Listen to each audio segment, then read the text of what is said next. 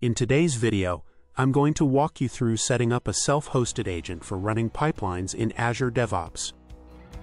I'll be using a repository with an initial Playwright test environment that I created running npm init playwright at latest. You can use whatever you like, but I'll be working with this repo. It's a simple setup with 2 tests that verify some text on the Playwright website.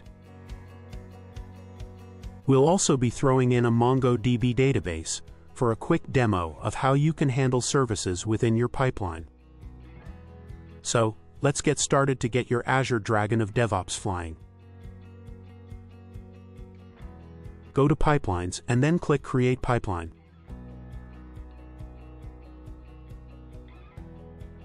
We'll use the general Node.js template.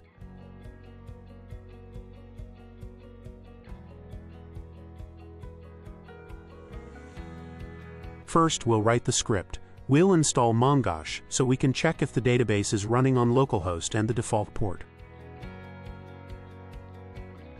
Then we'll set up Playwright, and finally, we'll execute the Playwright tests.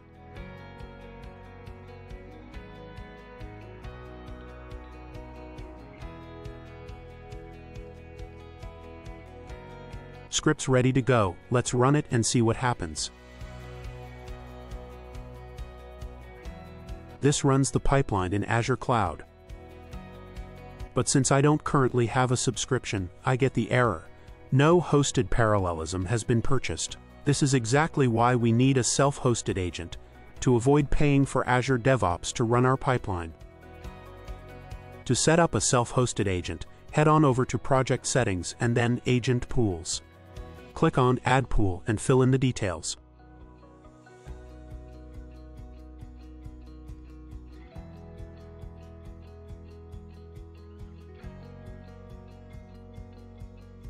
Now we have a pool, but we still need an agent for it.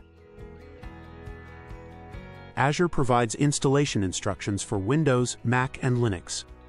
I'm using a Mac, but I ran into an issue with the macOS malware checker going crazy during installation. So we'll switch to my Windows laptop instead. This is probably a temporary bug, but for now we'll go with the Windows setup. By the way, you could also set up an Azure Virtual Machine or Amazon EC2 instance as your agent. The configuration process would be exactly the same. On my Windows laptop, the first step is to download the agent. It's a zip file. After downloading, unzip it as the next step. I've already unzipped the file, so let's move on to configuring the agent. First up, the server URL. It's the URL of your organization. Just copy it from the browser.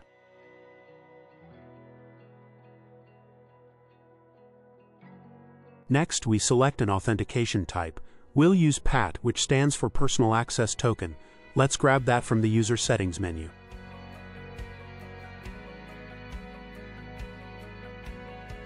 We'll create a new token by giving it a name and defining its scope. We need agent pools and also deployment in case you plan on deploying something with your pipeline. Once the token is created, copy it into the configuration script.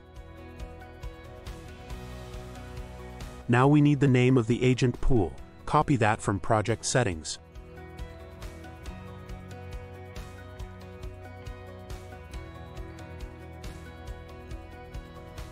I'll name my agent my laptop. The script also asks for the work folder and whether to run the agent as a service. I'm leaving those at their default settings because we only need the agent for a few runs. The final step is to run the agent. Once it's running, you'll see it online in Azure DevOps. Now back to my Mac, more computing power here, that's why we're switching back. We need to make a few changes to the pipeline YAML.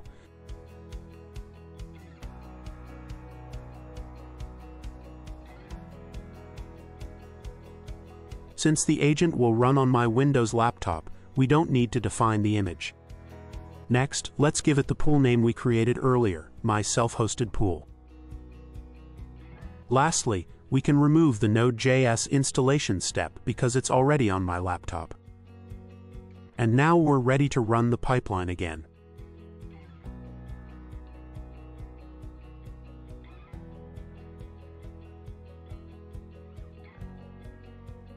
The database test failed. That's intentional. I wanted to show you that the services required by the pipeline need to be started first. So let's jump back to my Windows laptop and start MongoDB. I'll fire up Docker Desktop to run the database in a Docker container.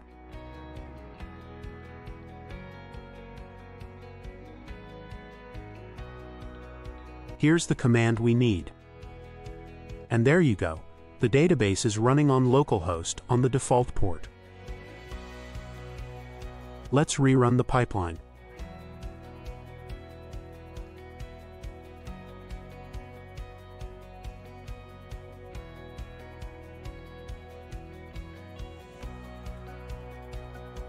This time, the database test succeeded. It shows the databases it found: admin, config, and local.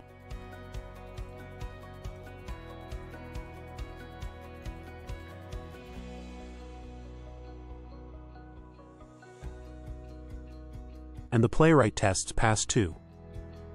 And that concludes our tutorial. If you found this helpful, please share it with your colleagues. Thanks for watching.